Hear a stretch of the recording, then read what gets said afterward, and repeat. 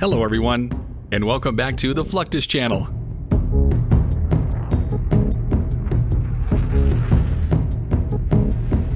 Air combat has developed to the point where technology has made modern fighter pilots air battle managers.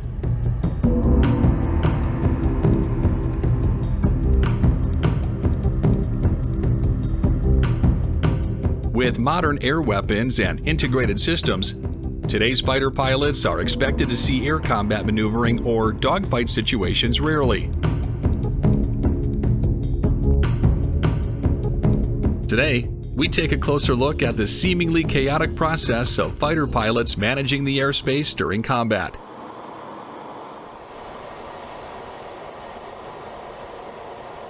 Air warfare has gone from pilots armed with pistols and biplanes to unmanned combat air vehicles, or UCAVs.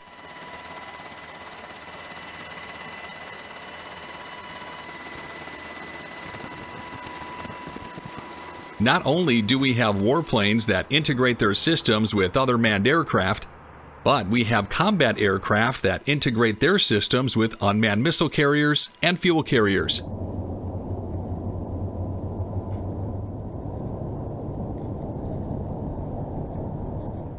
Red Flag, held biannually at Nellis Air Force Base in Nevada, is the ultimate aerial warfare training exercise for the United States military and some of its allies.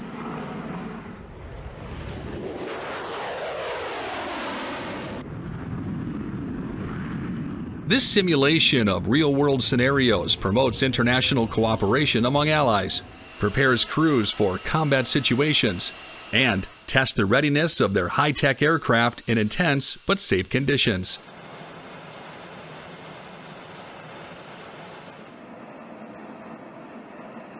The reason we need to train in a realistic environment is that we need to prepare our pilots, our air crew, our space operators, our cyber operators for their combat missions. And the only way to do that is to train them in a realistic environment.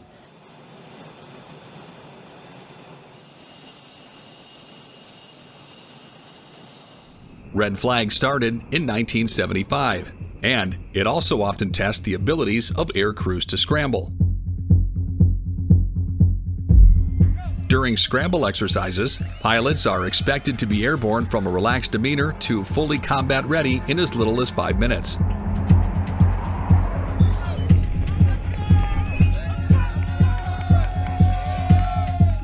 However, that time will differ from squadron to squadron.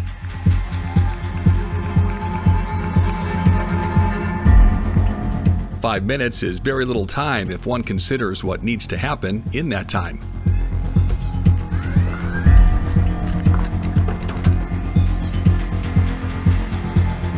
Once the scramble alarm has been sounded, the pilots should already be in a state of readiness. That's because putting on their flight suits, G-suits, and utility vests would take too long. They would also have to spend time testing their oxygen masks for leaks and performing other checks on their equipment, which takes time. Depending on the airbase, the air crews are transported to their aircraft shelters by means of dedicated airbase transport.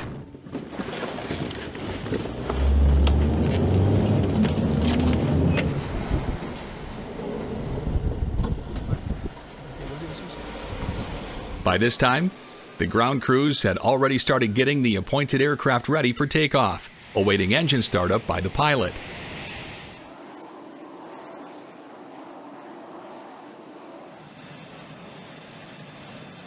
Air and ground crews pride themselves in being able to get airborne within the safest and most effective times.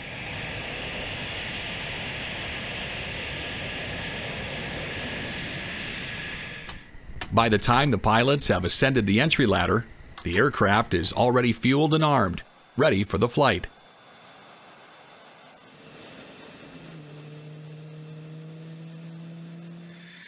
Crew chiefs and pilots work together to get the fighter started up in the quickest possible time.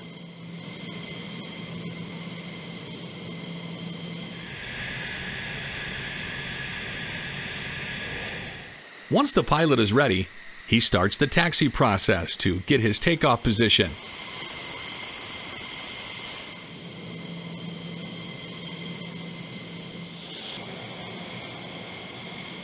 At this point, the air traffic controllers, or ATCs, coordinate the sequence of takeoffs.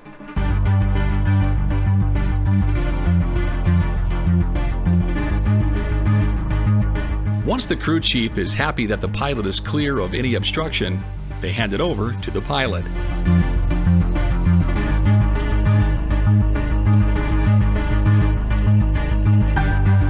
Once the fighter is airborne, the timer is stopped.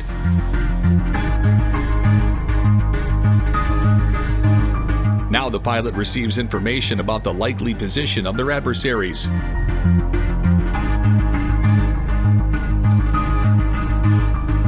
Although beyond visual range, or BVR, engagements are expected, the pilots may need to perform air combat maneuvering or dogfighting maneuvers.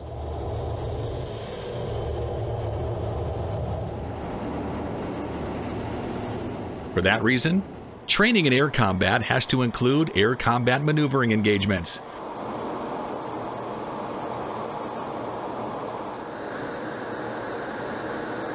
Fighters are developed with bubble canopies so that the pilot has a greater range of vision.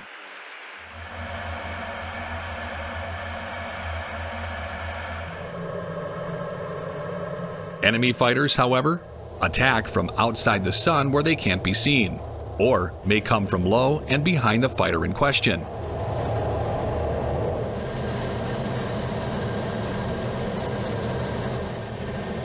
The object of dogfighting training is to gain a gun or short-range air-to-air missile kill.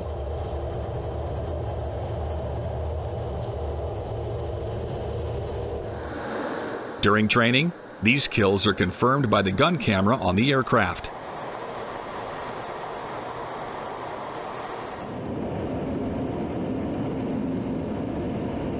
Maneuvering their aircraft effectively is crucial to this kind of flying.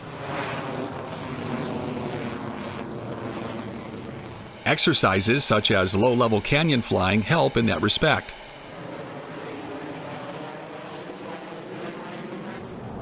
Canyon flying, also known as low-level flying, is a vital training method used by the United States Air Force and Navy.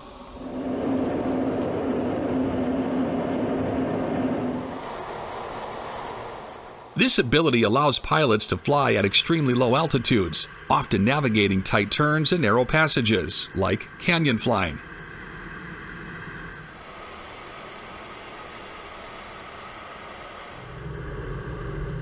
Canyon flying training is primarily used to assist military pilots in evading radar detection, and it is frequently used in reconnaissance missions and airstrikes.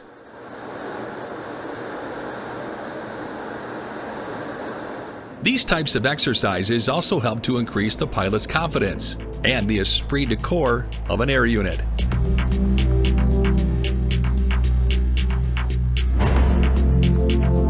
Discipline and esprit de corps are crucial for flying in U.S. military aerial display units.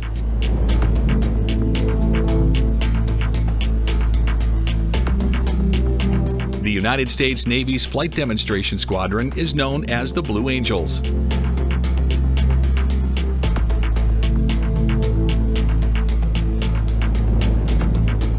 They were founded in 1946, representing a 75-year legacy of precision aerobatics and naval aviation excellence.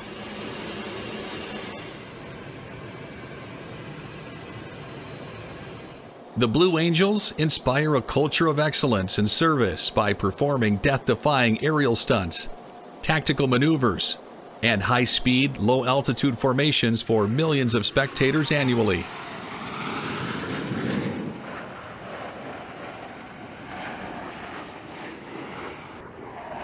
Aside from thrilling performances, they play an essential role in recruitment, morale, and demonstrating the capabilities of the United States Navy.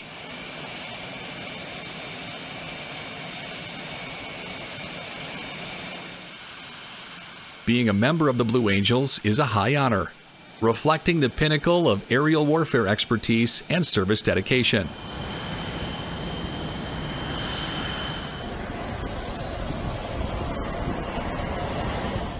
Many or most of the dogfighting techniques and tactics were developed by pilots during the World Wars.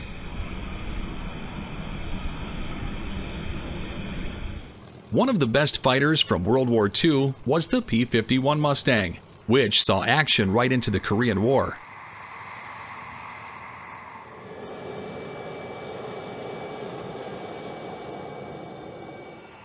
The Mustang made use of lessons learned from dogfighting and incorporated the first bubble canopy of that era.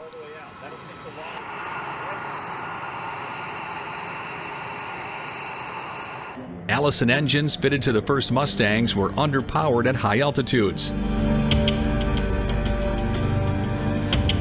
For that reason, the Rolls-Royce V1650 Merlin engine used by the Supermarine Spitfire was used in the P-51, giving it a top speed of 440 miles per hour.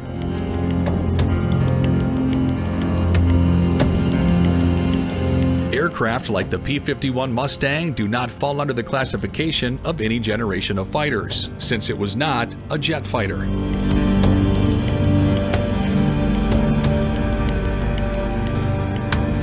The sight of the F-35 Lightning II, TF-51, and P-51 Mustang soaring together to commemorate the history and evolution of U.S. Air Force air power was witnessed during Heritage Flight 2017.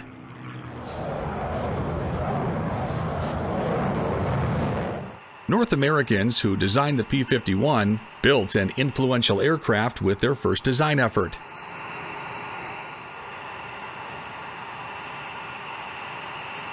Although the Mustang was not quite the leap ahead that the F-35 is, it represents a design that was only retired in 1984 by some air forces. Air forces tend to buy combat aircraft which have been proven. But air shows are usually where air power is displayed for the first time and interest is generated.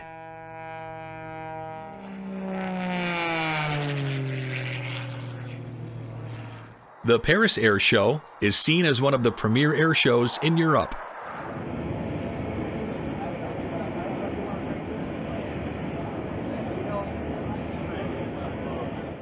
It's also the oldest air show, with its first show in 1909.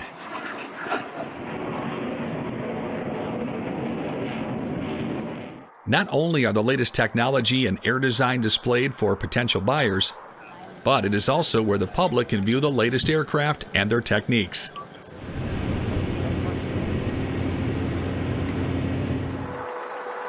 Among the best competitors in the field of aircraft technologies is Airbus. The company is responsible for some of the best aircraft designs, including the A400M Atlas turboprop military transport aircraft.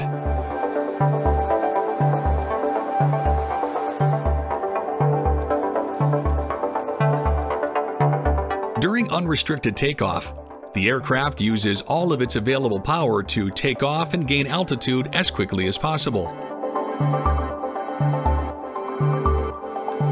This technique is usually used when there is a potential threat or when this flight profile is part of the mission parameters.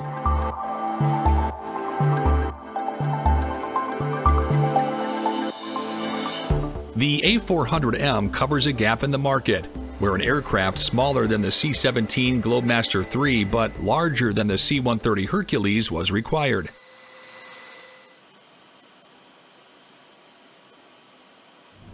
It's also the first European military transport designed and built in Europe.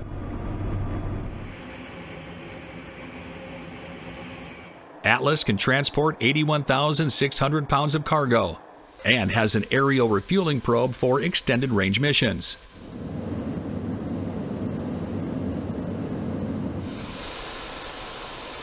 Not only have combat aircraft undergone a major technological boost in just over a century, but so did military transport aircraft, such as the A400M Atlas.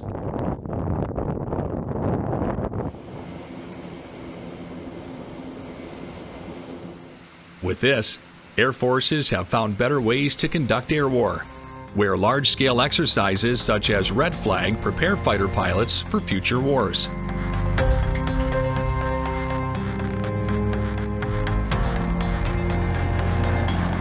That's the end of this video. I hope you enjoyed it. Make sure to subscribe to this channel so you don't miss any of our new content. See you next time.